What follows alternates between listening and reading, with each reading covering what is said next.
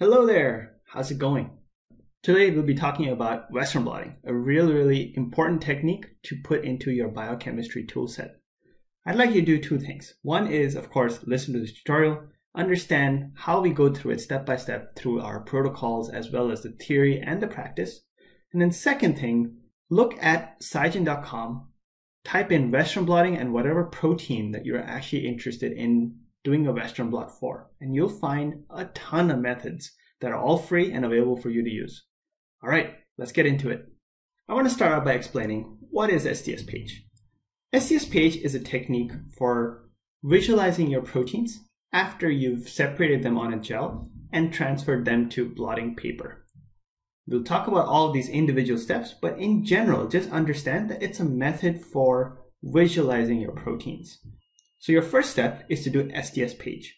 If you don't know what SDS Page is, then take a look at our old tutorial. We've already got the video in our show notes. SDS Page is a method for separating out your protein on a gel. And here you can see we've got our samples, which are in these wells. And what happens is when you add your protein to the top, there's an electric field between the two electrodes, between the anode here and the cathode on top. When you have the electric field and your samples are inside, as long as they've got a negative charge, they'll actually tend to go towards the anode. And that's exactly what you do in SDS Page. Now, once you've separated out the samples on the gel, your next step is to transfer it to blotting paper. So here you can see we've got what we call a blot sandwich, and the gel is what I just marked. The gel is right next to blotting paper or membrane. And again, there's an electric field. Look, there's a cathode and there's an anode. So you expect that proteins will actually transfer going from the gel to the membrane. Now everything is on the membrane, and that's what this blue thing is. So once it's on the membrane, we can add an antibody towards the protein of interest. We call this first antibody your primary or 1' antibody. To this primary antibody, we then add a secondary antibody. This is also called a 2' antibody.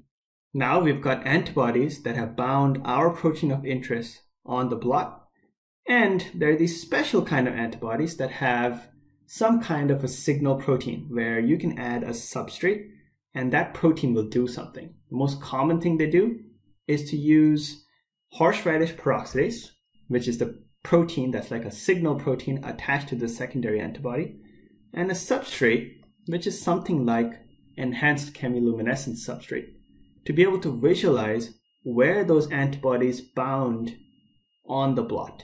And your final data looks like this. So here we've got a Western blot, which has a whole bunch of protein bands, as you can see here.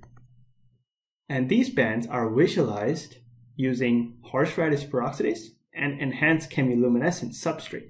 Now we're going to go through all of this step by step so that it makes more sense. But I hope that you understood the overview. In general, Western blotting is a method of visualizing your protein after you've run it on a gel using SDS Page, transferred it to a blot by using the transfer sandwich, which I showed you before, and then put antibodies so that you can actually target your protein of interest, and then you've visualized those antibodies using horseradish peroxidase and chemiluminescent substrate. All right, now let's get into the details. So today we'll be going through a step-by-step protocol that's from bioradantibodies.com. Biorad is really well known in the Western blotting space, and their protocol is very straightforward. Their first step within the protocol is to do SDS Page. I don't want to go through the details here because I've already got a separate video on what SDS Page is, how to do it step by step. So take a look at the show notes. In general, what we're going to do with SDS Page is to add our samples on top into a gel, use an electric field that goes between our cathode and our anode, and label all of our proteins or all our samples as negative so that they go towards this positive anode.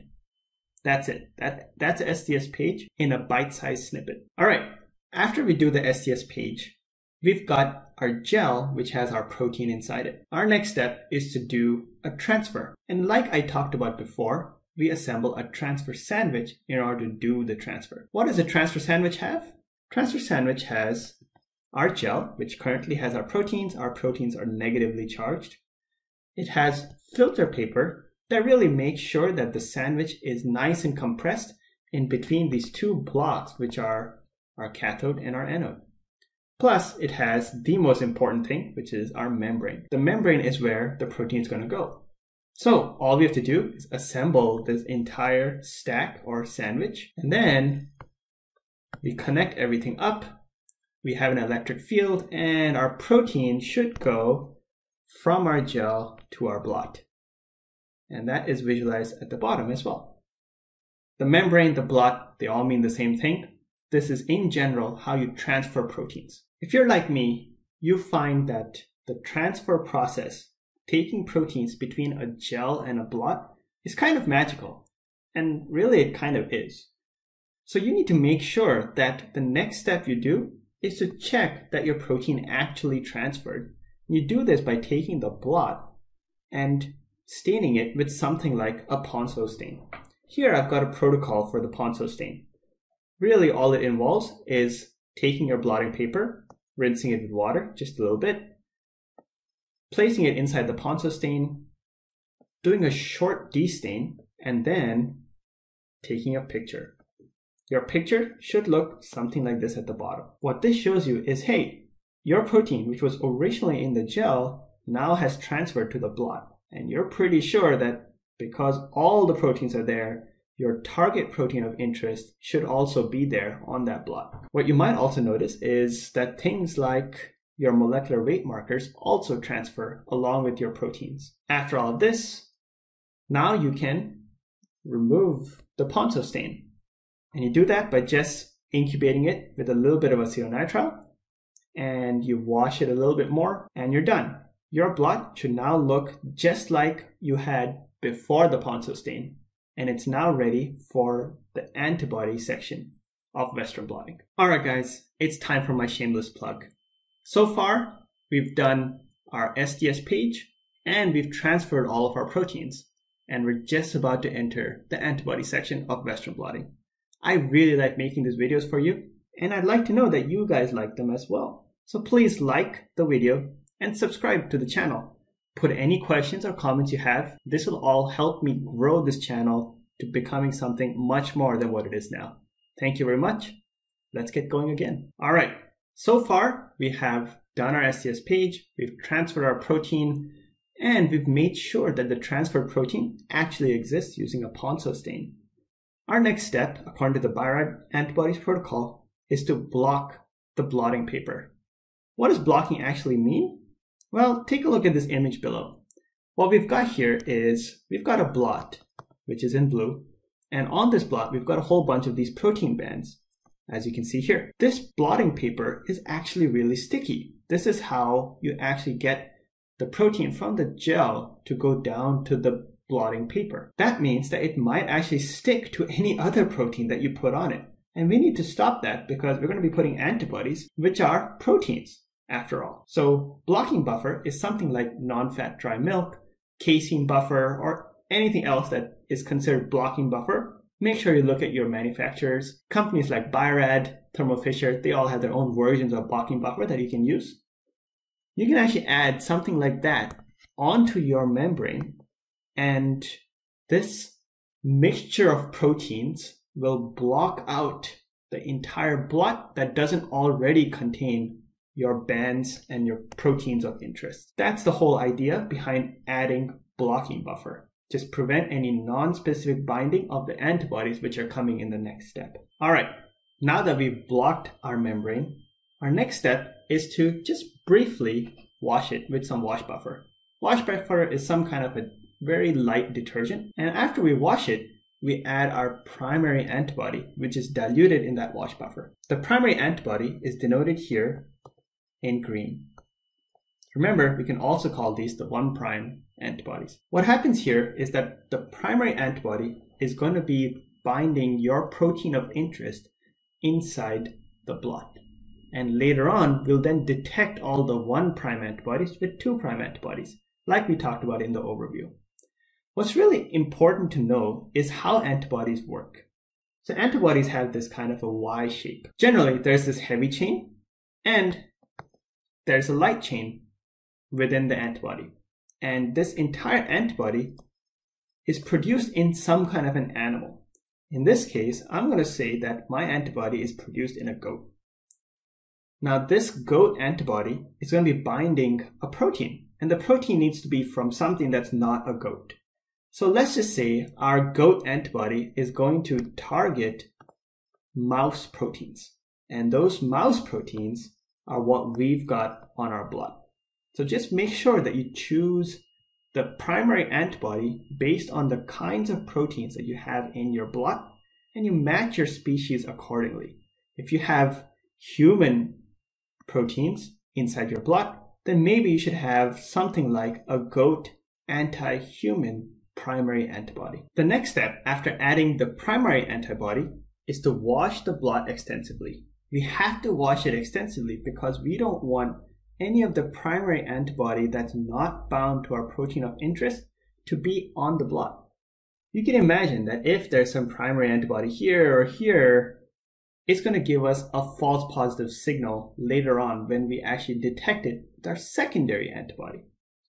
And that's actually what we're going to do next. So we're going to add our appropriate enzyme conjugated secondary antibody. So we should break this down. What does it mean to have an appropriate antibody? What does it mean to have an enzyme conjugated secondary antibody? First of all, the secondary antibody here is denoted in red. And remember that the primary antibody is denoted in green. Our primary that we previously talked about was a goat anti-mouse or GAM antibody. Our secondary is an antibody that needs to bind the goat portion of the primary, not the mouse portion, because the mouse portion is what our proteins are. So you can think of it this way in our stack. Our proteins are mouse, our primary is goat, and we need something maybe like a rabbit secondary antibody that can bind our goat antibody. So maybe this is a rabbit anti-goat, as we've kind of talked about here. Okay, so now we know what our appropriate secondary antibody is. We should now talk about what an enzyme conjugated secondary antibody means. Remember in the overview, we talked about something called HRP. HRP is an enzyme that will take a substrate and convert it into some kind of a signal. The substrate is very specific to HRP. There's a whole bunch of different kinds of signals it can make, but in general, that's what they mean by an enzyme conjugated secondary antibody. It needs to have some kind of a signal protein like HRP, which can give you a way of visualizing your protein inside your blot. And what HRP does is it'll take some kind of a substrate that has no color, and the HRP will convert it into something that has a ton of color.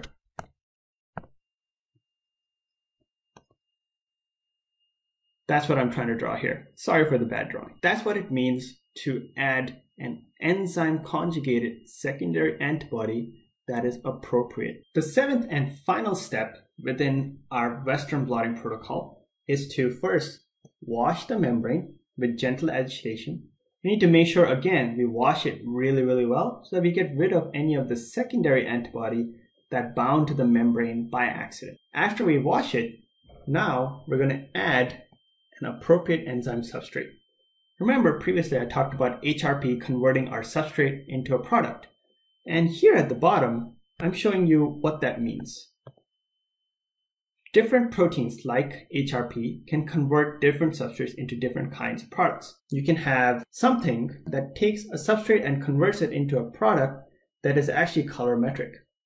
Colorimetric detection usually is visually very pleasing. You can see it with your naked eye, but it's not very sensitive. Another different protein might be able to convert a substrate into a chemiluminescent product along with light. And in this case, you might not be able to see it with your naked eye, but chemiluminescence is a very, very sensitive technique for detecting that secondary antibody. A third method might be to use fluorescence. Here, you don't actually need a substrate or product. The fluorescence is actually bound to your secondary antibody by default.